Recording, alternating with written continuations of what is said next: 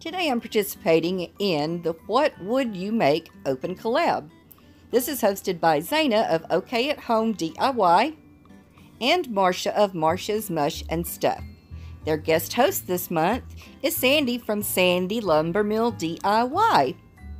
Links to their channels and the playlist are in the description, so please check them out if you're not familiar with these ladies. This is the craft that tried to beat me. I mean, everything that could go wrong did. I've got these fan blades that I was saving to make a farmhouse windmill with, and I had the bright idea to try something different. Anyway, I removed the hardware from them, and then I came in with some of this Dollar Tree spackling and filled in some holes. And then I decided I didn't really need to fill in all of them because I'm going to need some way of attaching them together. So I left out the spackle on the right hand side of one blade, the middle of another, and the left hand side on the third blade, thinking that I would attach them all together there. Anyway, I did a little sanding with my Dollar Tree sanding block, just lightly sanded it, and then I cleaned it up with a lint-free cloth and some alcohol and taped it off. Now I'm going to be trying to create a skinny candy corn here. I'm just using some painter's tape, come down about 1/3 of the way, eyeballing it, and then the last section at the bottom I just cut in half, figured out half of it and put the tape down. And I really didn't measure and try to get everything precise. But anyway, here we go with the Waverly white chalk paint on that top part. And this is after 2 coats. Everything's going smoothly for now. And then I came in with this spiced pumpkin apple barrel acrylic paint. And this angle brush that I got at the Dollar Tree. I was painted with that for the top also. And I painted orange on the bottom. 2 coats of orange. Fully covered. Looks wonderful. Then I realized I messed up. The orange was supposed to be in the middle and the yellow on the bottom. So, call that a base coat or whatever. I went over it with folk art paint in the color Moon Yellow. At this point I'm mad and I'm slapping paint everywhere. I don't care where it's flying. It's just going. Dab it, splatter it. Had to do 2 coats of it to cover the orange. Now, orange goes in the middle. Still kind of mad. Still just slopping it on there. Do you ever get irritated with your crafts? I mean, this one really got on my nerves. And it's not finished yet. Oh no, there is more to come. 2 coats in the middle. And that's how it's looking. Got my colors in the right place. Everything's lined up. Okay. Took the paint off and it ripped off the varnish on the fan blades. Not a total loss because I wanted it darker to give some separation between the colors. And so I'm going in with a coat of the pumpkin, spiced pumpkin. Yeah, spiced pumpkin from Apple Barrel. Then I went over the lines, kind of give a little swoopy, zigzaggy line in between the two. Just pulling that orange down onto the yellow and up into the white. Because that orange section on candy corn is always bigger than the white and yellow. Now, for the bow. This is some ribbon I got from Hobby Lobby. I'm going to make 2 sizes of bows. The smaller one going in the center of the bigger one. Like so. And I'm going to tie all that together with some polka dot ribbon that I got from Dollar Tree.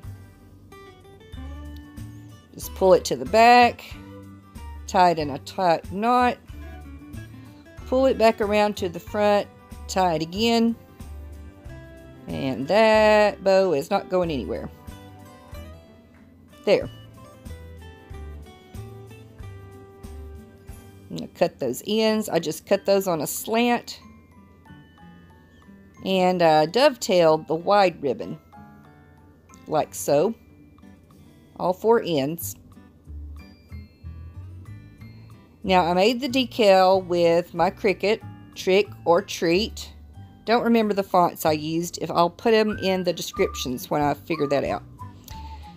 Now, I had a stroke of genius or a stroke of stupidity or just a plain stroke.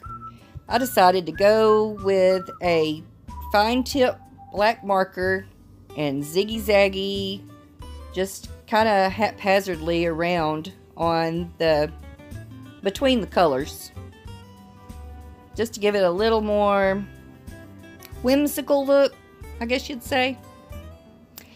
And when I put my decals on, it pulled off the orange paint, so I went in and touched up the paint, but I got the wrong color. I was touching it up with the color jack-o'-lantern. So I had to go over that again.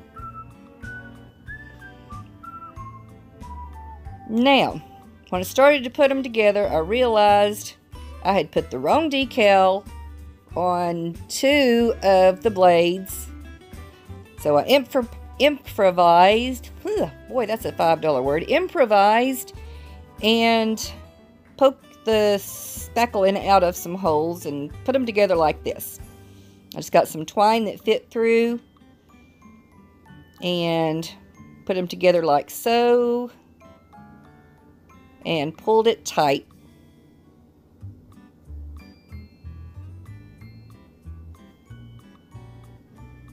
There we go. Now I'm going to have to glue them together to keep them separated like I want them. So I took a pencil and made a line where I wanted them, and then put hot glue on that line and scooted the fan blade back into place. And I did that on both sides. See my pencil line there? It's very faint. But yeah, I marked it, put some hot glue where I marked it, put my fan blade down. Bada bing, bada boom, all done except for the bow, right? Wrong! Oh, just wait. I had glue strings everywhere, and I grabbed my lint roller, and I'm thinking I come up with a new hack because that did really good for removing the glue strings.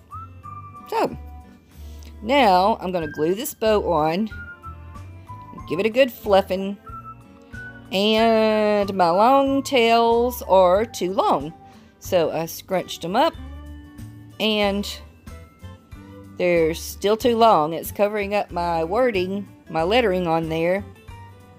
So, yeah, that looks dumb. Nope. Gotta cut them. Take 2 on the bow. Fold it up. Yeah, fold it that way. And snip.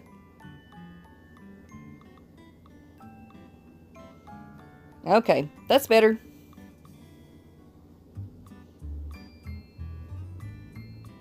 Looking good. Looking okay. Hadn't beat me yet. Looking fine. Okay. Okay. And there it is. That's laid on my craft table. But this project was not through with me yet. I picked it up to put it on the door and it came apart. So I went in with E6000 over those hot glue lines and glued it back together. Yep, pulled the paint off and everything. I just went down that line where the hot glue was and put the fan blade back in place, positioning it so it was where it was before. Put some blocks on there. I had something really cool planned for these blocks of wood, but this dang thing took me so long to finish that my time was running out. So anyway, I'm gonna put my bucket of adhesive on top of that so it's nice and weighted down. Now here it is hanging on the door. Here it is finished, hopefully not gonna fall apart. Oh my goodness. This really tested me. Didn't give up. Finally finished it about 3:08 this morning. Anyway, have you ever had a project that just really tried to beat you up? Comment down below. Let me know what happened. Let me know I'm not the only one out here on this desert island that's struggling. Until next time, bye-bye.